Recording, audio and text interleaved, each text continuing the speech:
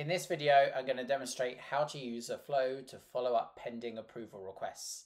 In reality, based on the complexity, size of your org, and number of records, it may well be more efficient to do this operation in Apex instead. I have already built a flow, which is a scheduled flow.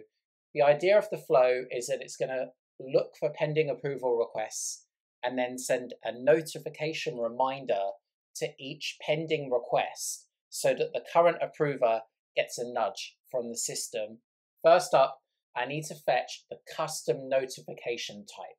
I'm then going to carry on to fetch process instance nodes. This is used to represent kind of a step within an approval process, and I'm using a restrictive filter here to only fetch records that I need.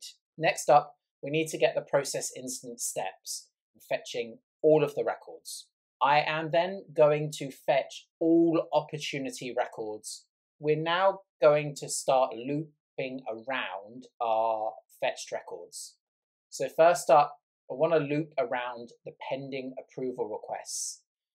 It's going to use the process instance steps that it fetched earlier, and it's going to filter those, so it's only then going to return the one step related to the process instance that is currently being looped around. So we're going to loop around this step, and I'm going to assign some flow variables here. So the actor ID, in this case, that's the user ID for which the approval is currently assigned, and the target object ID, in this case, that is the opportunity ID related to the pending approval. Next up, I want to filter all of the opportunities I got earlier because I only care about the one where the ID equals the target object ID.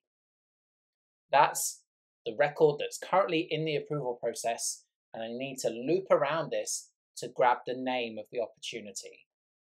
So next up, I'm performing another loop to loop around that filtered opportunity, and then I'm assigning the record name.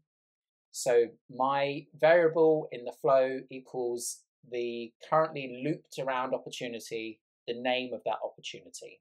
Let's send the custom notification. This is formed of a number of different parts. So we're feeding in the custom notification ID we got at the beginning of the flow. We're then feeding in the notification body, a title, the actor IDs, so that's going to be the user that's currently assigned the approval, and the target object ID. In this case, I want the notification to direct to the opportunity record. So the notification body here is a text template, and I'm using this to basically form a string or a piece of text that includes a number of variables within it. Opening the flow toolbox, the notification body, you can see, is made up of this text. At the end of the flow, the system sets actor ID back to null. Now when I debug the flow, you can see that it's gone through and hit every element on the canvas as expected. Now that we switch back to Salesforce, we can see on the notification bell, I've got a number of pending approval request reminders, and when I click on a reminder, I am directed to the opportunity record